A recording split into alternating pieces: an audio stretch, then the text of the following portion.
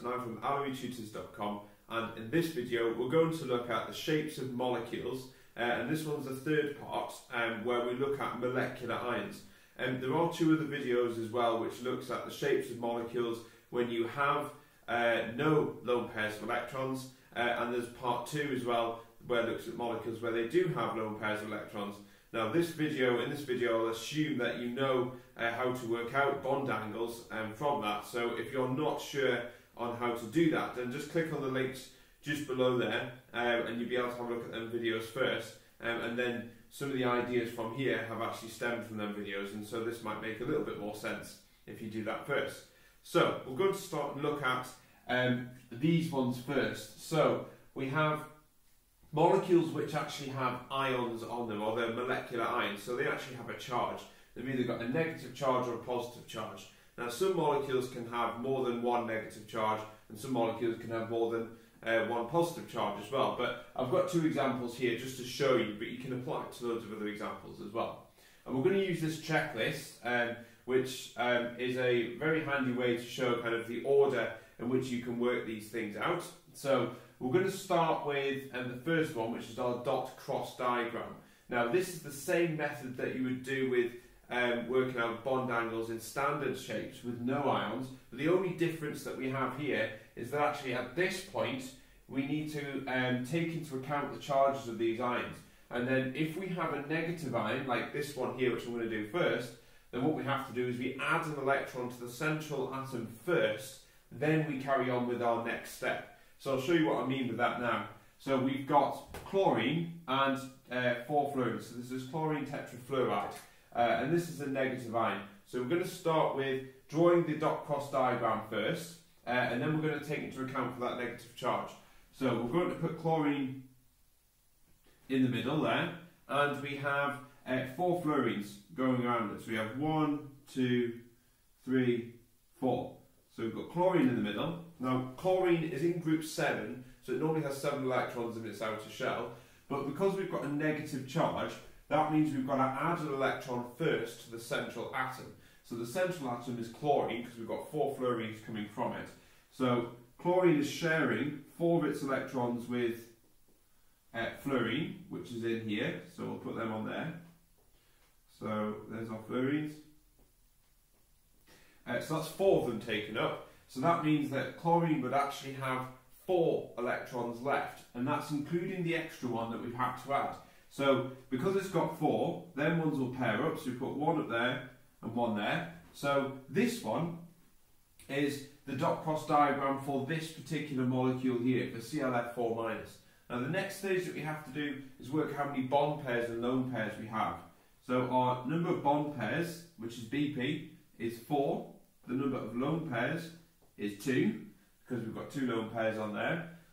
The total bond pairs and lone pairs is 6, and at this point what we have to do is work out the shape of the molecule, and we look at our reference shapes here. Now these shapes have come from molecules which have no lone pairs in them, so we're looking at the 6 here, and we can see that 6 is octahedral, so it would have all 6 bonds that are sticking out of it. So, and I'll show you that in this model here. So a very simple model, and this might actually help you to, you could do this at home as well, help you to understand these 3D models, because they're quite difficult to understand at times. So there's our 3D model. So you can see that's what it's based on, which is our octahedral shape. And you can see we've got 6 different bonds that are sticking out. We've got 2 poles and 1 either side, but you can see that we have 2 lone pairs, top and bottom. So we're going to take that one away, and we're going to take that one away, and as you can see we have a lone pair on the top and a lone pair on the bottom, and they will repel equally, and I went through this in the second video as well, so if you're not sure what I'm talking about, then just click on the link below and you can have a look in more detail. But these repel equally, these lone pairs, and we're left with a square planar shape with a bond angle of 90 degrees between each of these different bonds there. So you can see that's 90 degrees. So that's what we're going to draw out. So our molecule will look like this. Cl, 2 that's going away, so we'll put F there, 2 that's coming towards you, that's fluorine, 2 fluorines there. And the bond angle between each of these is 90 degrees. And the name of this is called square plating.